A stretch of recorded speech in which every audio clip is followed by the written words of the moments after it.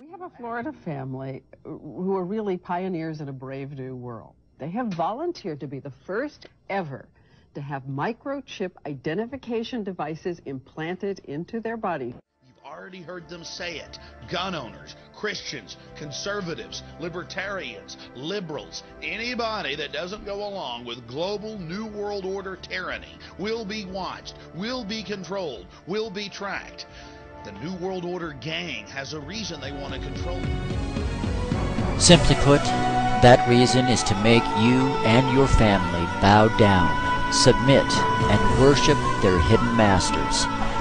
To bow down to the bull or Baal, the evil bird god, Satan, who is the owl who sees in the dark and who, through these world leaders, is watching over his kingdom. The goal is the subversion of the whole of humanity, total domination over the earth, to turn men and women through fear, intimidation, and psychological manipulation to embracing these wicked spirits as friends of humankind upon their physical return to reign over all kindreds, peoples, and tongues.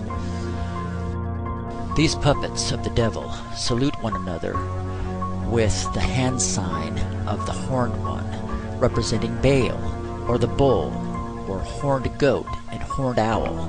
They are widespread throughout the world and represent some of the most famous and powerful men and women on earth, not just in politics, but entertainment, science, industry, and yes, sad to say, even religion under the guise of Christianity and other major religions. The evidence is in. The vast majority of the great men and mighty men of the earth are worshippers of Satan and his minions. The New World Order is not just about control, power, and economics. It's about spiritual deception. It's about deceiving the human race so that these wicked spirits can separate mankind from his maker and torment their souls for an eternity in hell.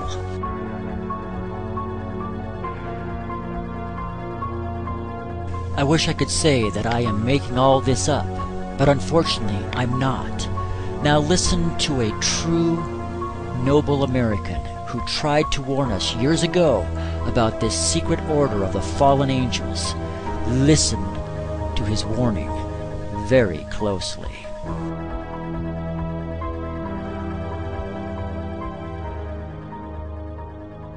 The very word secrecy is repugnant in a free and open society. And we are, as a people, inherently and historically opposed to secret societies, to secret oaths, and to secret proceedings. We decided long ago that the dangers of excessive and unwarranted concealment of pertinent facts far outweighed the dangers which are cited to justify it. Even today, there is little value in opposing the threat of a closed society by imitating its arbitrary restrictions.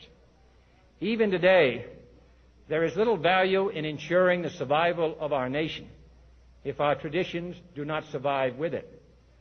And there is very grave danger that an announced need for increased security will be seized upon by those anxious to expand its meaning to the very limits of official censorship and concealment. That I do not intend to permit to the extent that it's in my control. And no official of my administration, whether his rank is high or low, civilian or military, should interpret my words here tonight as an excuse to censor the news, to stifle dissent, to cover up our mistakes, or to withhold from the press and the public the facts they deserve to know. For we are opposed around the world by a monolithic and ruthless conspiracy that relies primarily on covert means for expanding its sphere of influence, on infiltration instead of invasion, on subversion instead of elections, on intimidation instead of free choice, on guerrillas by night instead of armies by day. It is a system which has conscripted vast human and material resources into the building of a tightly knit, highly efficient machine that combines military, diplomatic, intelligence, economic, scientific, and political operations. Its preparations are concealed, not published. Its mistakes are buried, not headlined. Its dissenters are silenced, not praised. No expenditure is questioned, no rumor is printed, no secret is revealed. No president should fear public scrutiny of his program, for from that scrutiny comes understanding, and from that understanding comes support or opposition, and both are necessary. I am not asking your newspapers to support an administration, but I am asking your help in the tremendous task of informing and alerting the American people. For I have complete confidence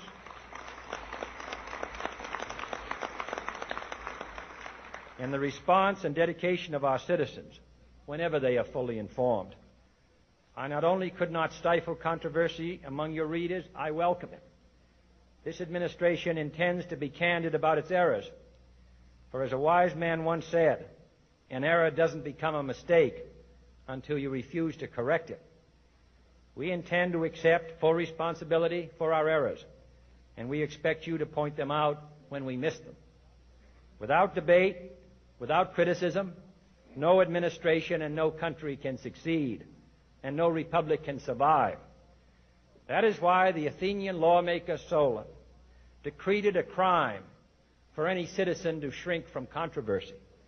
And that is why our press was protected by the First Amendment, the only business in America specifically protected by the Constitution, not primarily to amuse and entertain, not to emphasize the trivial and the sentimental, not to simply give the public what it wants, but to inform, to arouse, to reflect, to state our dangers and our opportunities, to indicate our crises and our choices, to lead, mold, educate, and sometimes even anger public opinion.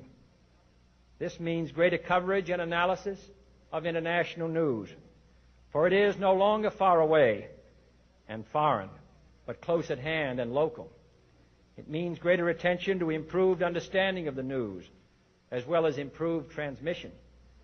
And it means, finally, that government at all levels must meet its obligation to provide you with the fullest possible information outside the narrowest limits of national security.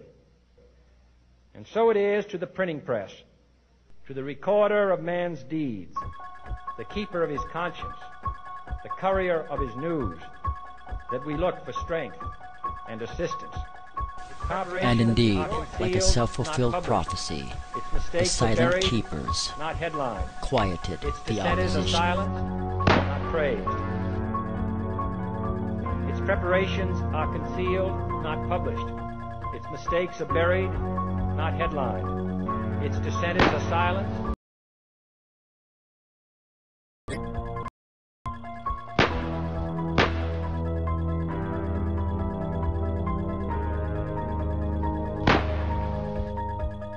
Any dissent is removed, and the masses, like now, being psychologically conditioned to embrace the God of these powerful world leaders. They have been preparing the mindset of the masses for generations now to believe in and embrace these fallen angels, conditioning us through such programs and movies as Star Trek, Alien, the Stargate, and Worlds at War, to receive the first visitors from the heavens as friends, and the second as an invading army that must be stopped with their help. These extraterrestrial visitors will present themselves as an advanced alien race responsible for our creation, who have returned to help us to evolve to the next level of supposed enlightenment, to help us all discover the divinity within. And indeed, more than ever before, the world is turning their eyes outward, searching for the answer to the question, is there anybody out there?